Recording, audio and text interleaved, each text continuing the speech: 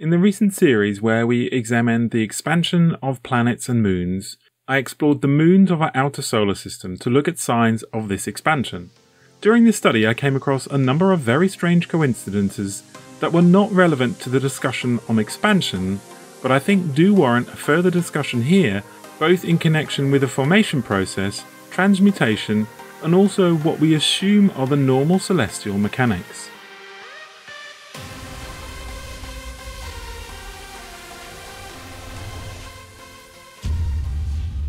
Let's start by simply running through some of these findings. The first, Icy Worlds. All of the major moons, so here I'm not including the ones that are not large enough to be spherical, are all icy, bar one, which is Io, and we're talking here across all of the outer solar system. They all have icy crusts with a water ice mantle. Some are presumed to have a more rocky core. Even Pluto is considered an icy world with mountains made of ice. Yet, when we examine the inner solar system, there is a marked difference. Earth still contains water, Mars is thought to have lost it, and there is speculation about whether Venus ever had one or not. When we examine the composition of the gas giants, we see that they are not all similar. Neptune and Uranus do indeed possess a mantle made of ice, but Saturn and Jupiter do not. So why do we see the same types of icy moons around all of them? Water is thought to be a very scarce commodity in the universe, but it would appear that it is everywhere. But how did it get there? In a simple accretion model, surely we should see marked differences across these moons similar to their parent planet. The size variation of the moons.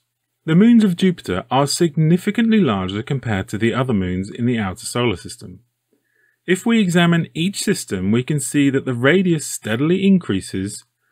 Again here, Io is an outlier, and it reaches a maximum and then falls off again. Saturn and Uranus have the smallest average moon sizes. Titan appears as a real outlier in Saturn's system compared to the other moons. Neptune's Triton also appears excessively large in comparison to the average of Saturn and Uranus's moons. In the electric universe model, these moons would have been created by the gas giants during an electrical stressing event. There are many questions around how this process might work, but is there a connection between the size of the event and the size of the ejection? Is the fact that some planets have more moons an indication of more stressing events occurring in a short period of time? Do the moons arrange themselves into specific orbits? Is there a reason that the radius in general slowly increases to a maximum and then decreases? Are some moons ejected completely from a system? If we examine Titan, then it is a valid question to ask if it originated elsewhere and was then captured. Or was it created in a much more violent stressing event? Synchronous rotation. We know that the moon has a synchronous rotation or is tidally locked. This means that as it orbits the planet, one face will always point towards the planet. Now what I found quite surprising was that all of the icy moons on all of the outer planets all have a synchronous orbit. Now I'll let that sink in for a moment. Not one of those moons does not present the same face to the planet as it rotates. Why would all the moons end up being tidally locked?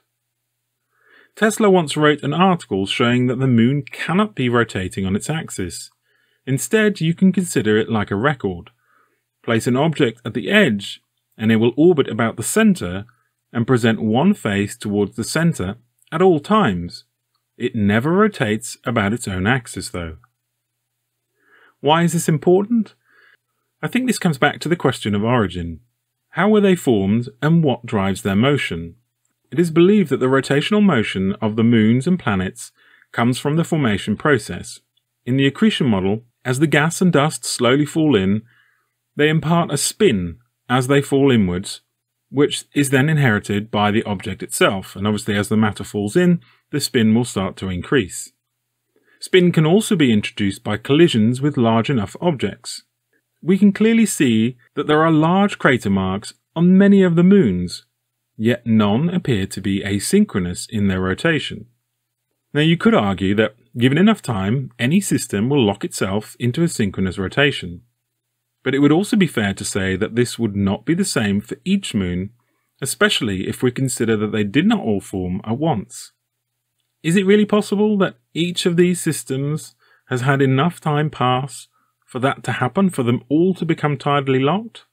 Now, if the moons were not created by an accretion process, but instead by an ejection process, would this process simply place the material at a specific location, like, for example, our record?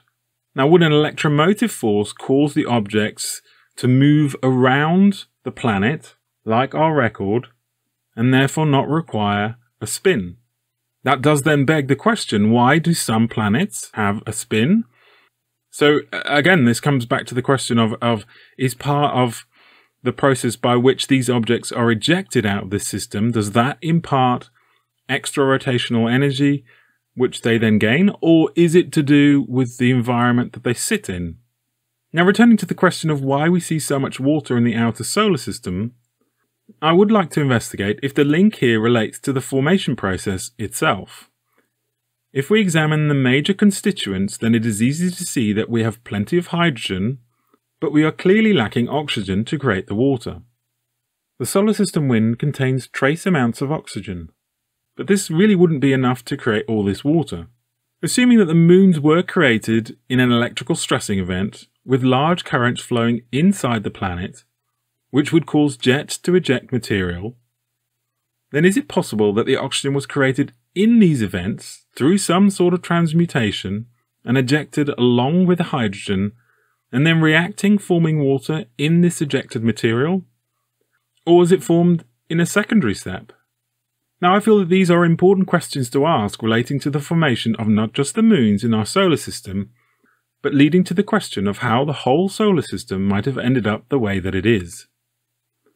As always, be brave, be curious. The truth is waiting for us. Until next time.